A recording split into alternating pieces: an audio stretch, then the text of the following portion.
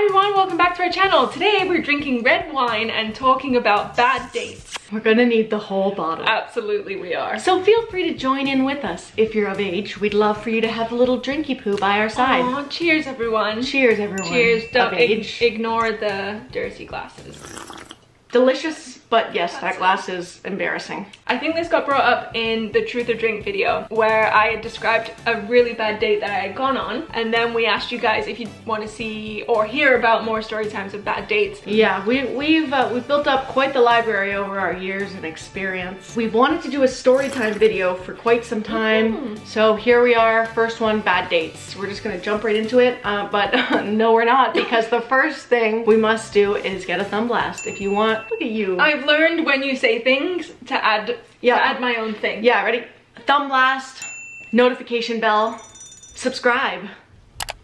So I was on a date in university. I think it was first year, and I went over to his building, which was next door to ours. So we were in the cafe and we got some food and we were just sat down talking. He said, "Do you know what I really like about you, Holly?" And I said, "What?" He goes, "You're a proper lady." And I said, "What do you mean by that?" And he goes, "Well, I mean, the look is there. You don't swear. You're not masculine. You've got a small frame and just, I've really never heard you swear. That's my favorite thing about you, that you don't swear." And he just kept going, talking about how women shouldn't swear, how it's not ladylike. Sorry, question, just a little mid thing here. How long did you know him for him to think you don't swear? I know. Well, I know. I swear like he really didn't know you at all. To be honest, I said, "I swear a lot." And he goes, "No, you don't, Holly." And I said, "Yes, I do." I think I know who this is. He played in your soccer team. Yep. Co-ed. Lovely, lovely chap. Yep. And that was the last time I spoke to him. He really knew nothing about you then. Like that. My core is swearing. Your middle name is I'm just jealous of your tiny frame. I've never been called a Paige in her tiny frame. He didn't say It's Paige in that giant head. I couldn't believe that he had the audacity to say that to anyone. You don't want somebody that's doing all that.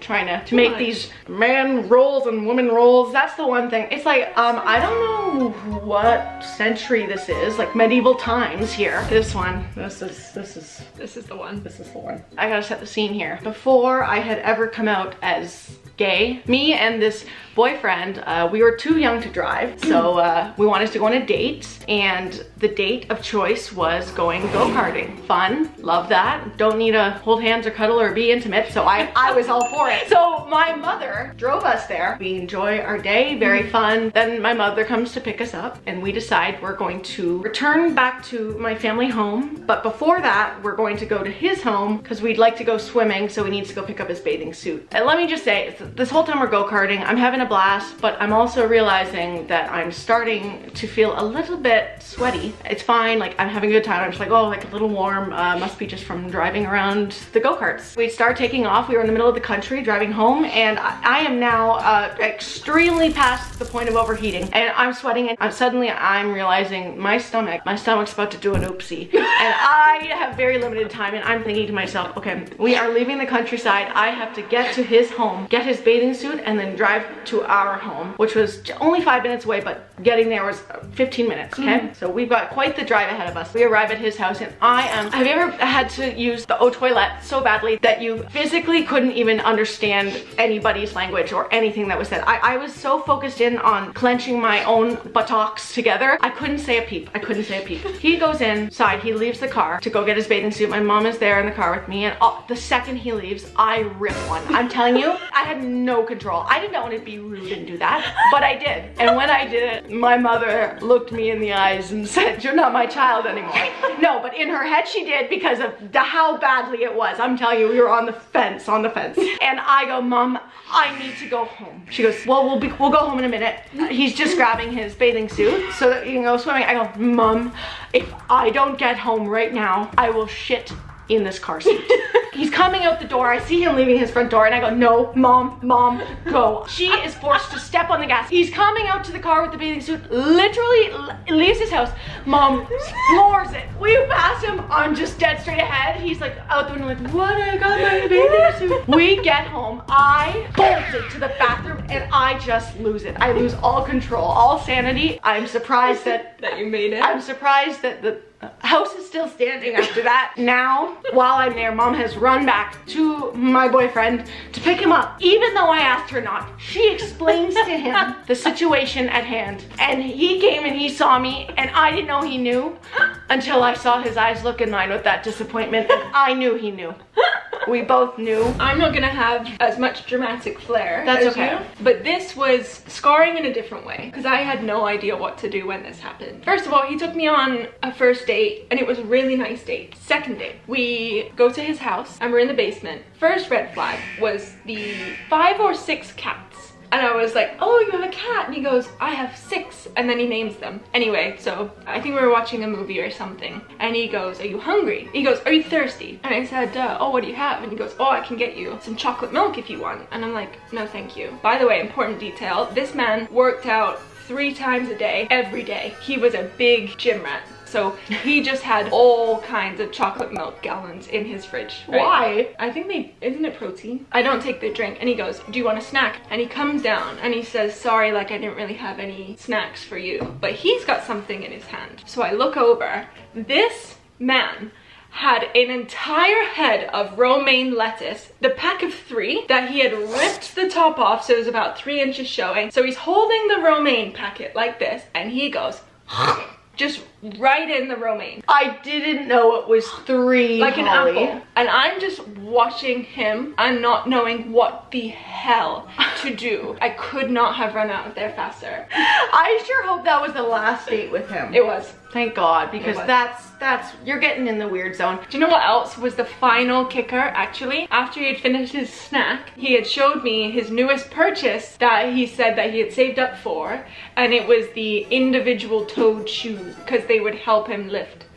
And sorry, just on the topic of food and bad dates, I do have a quick little other one that just came to mind. Okay, sorry, I'm just wrapping my head around the toed shoes. Let's call this man Papa John. So this was in high school. I was at his house and he decided to cook us a pizza. It was taking ages and I'm like, what's going on here? Like an oven pizza. It's not like this guy like tossed it around and did this homemade sauce. Like just straight out of the box into the oven. Delissio pizza. First of all, he's really struggling with the oven and it turns out that he hadn't removed the cardboard under the pizza. So that means that all the air circulating underneath is just hitting a now soggy piece of cardboard that is now infused with the pizza dough that is completely raw and the top was burnt. No. And he still cut it up and ate it. No. Oh. Did you eat it?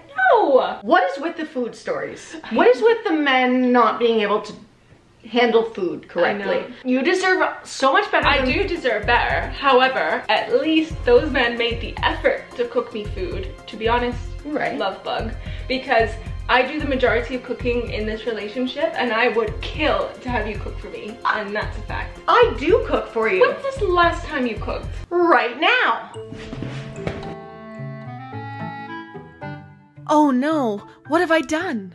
I can't cook. What the hell am I gonna make this gal? Let's see.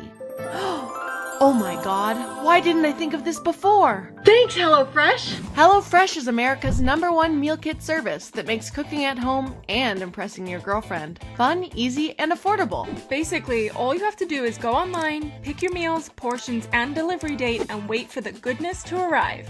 Their service is super flexible. You can choose recipes that fit your lifestyle, such as low-carb and veggie options, and you can skip a week whenever you need. I can impress her in other ways that week.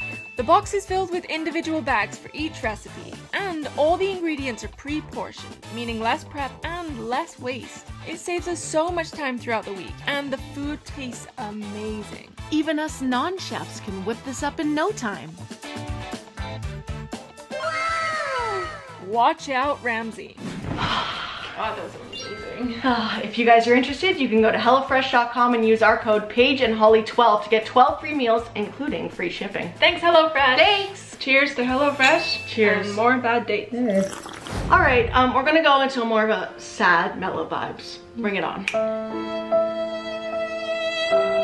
This one is one that we discussed in last video, which was the date that I was stood up on. This is me and now on to women in my life, okay? I have now entered gay bliss, or so I think. And I am now with a girl who I like, and we're supposed to go on a date. We'll call this girl elderly. Okay, she was older than me. You like that, that's good. No, senior citizen. Yeah. Okay, me and senior citizen are now starting to talk, get to know each other more. I'm like, okay, this is kind of cool. She's older than me, like loving that senior citizen vibe. By older, I really only mean a few years older, let me clarify that. I was very excited. She said, do you want to go to the movies? And I said, sure, super exciting, ready to go. And she's like, I'll see you there. So there I am waiting at the bus stop. I get on the bus, I get to the movie theater. I get no reply on my messages. And I'm like, I'm here, like, can't wait to see you, senior citizen. And she doesn't reply. Suddenly, it is literally like the actual movie time started, but it's like the trailers and shit. But I'm out there, I'm still not in the movies. She texts me and goes, oh, sorry, I actually ended up not being able to come. Something came up, I'm really sorry, but you can go to the movie without me. I'm there like, me? People that can go to movies and go on dates and do all this shit by themselves, props. I cannot even go to the mall alone. I am like dreadful. I can't do it. I get so scared and nervous. I really am. There I am at the movies, stood up, head to bus home. The thing that pisses me off most about that is that she said it to you as a favor. Like, I can't come, but you can still go, little tyke. Thank you so much, senior citizen. I always wanted to see this movie alone. She is a dumb bitch. There, I said it. She stood up this. This, to me, is gold. Like the best thing that has ever walked the face of the earth. And this bitch stands you up. Tool. There, I said it. I'll fight her.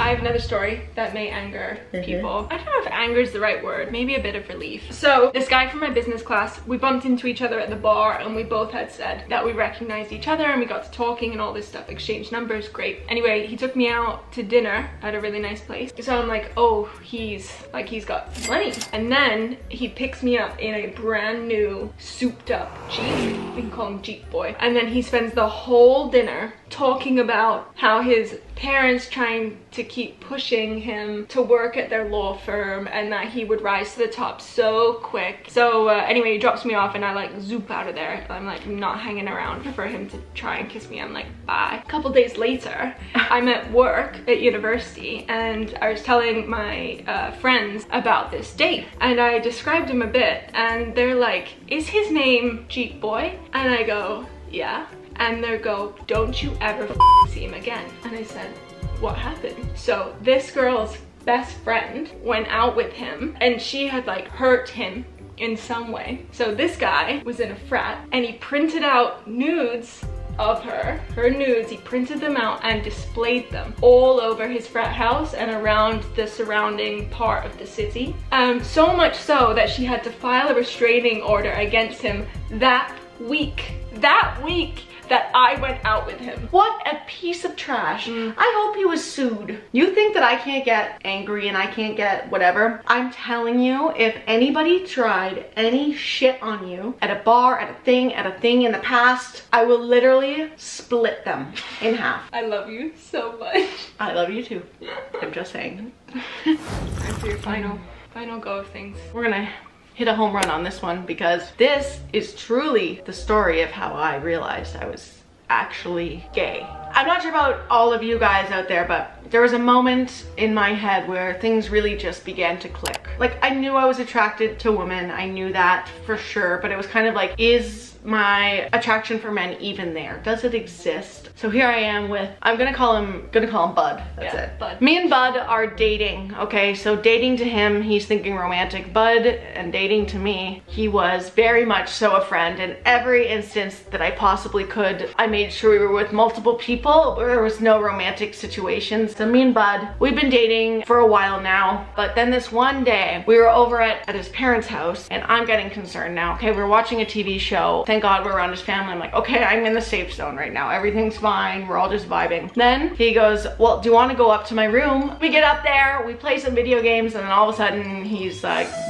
trying to do anything, and we're just kissing and whatever, and I'm just like, okay, like this is just, I hope this is done real quick, like just the kissing part, I'm over this all right now. And then he leans me on his bed to kiss me some more, and now he is kissing me on my neck, and all of a sudden my eyes open and I'm just staring at the ceiling, questioning everything. Like, I feel nothing. Why don't I feel anything? Yes. I should be feeling something. Is he the right guy? What is wrong with me? Is this ceiling popcorn ceiling or not? I'm back there and he's kissing my neck, thinking he's all sexy Mr. Romeo, and I am there like, I could not be in a worse place right now. And I'm like, Paige, settle down, you're fine, everything's okay. And I'm like, no, like I don't, this is too much. And I'm like, halt.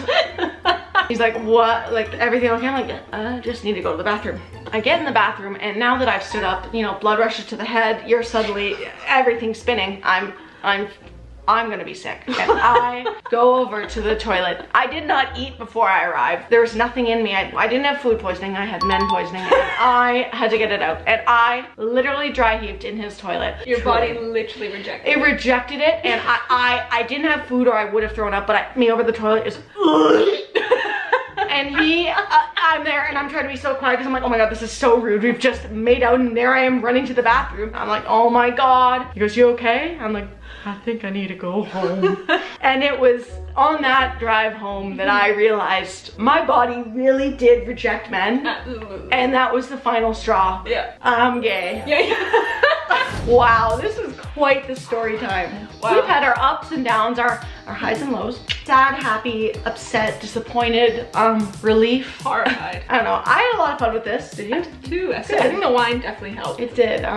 But I hope you guys liked this too, because we've got many stories we could tell. Not necessarily bad dates, but other story times and experiences. All right, we're gonna go now. We love you so much. Thank you for watching. Bye.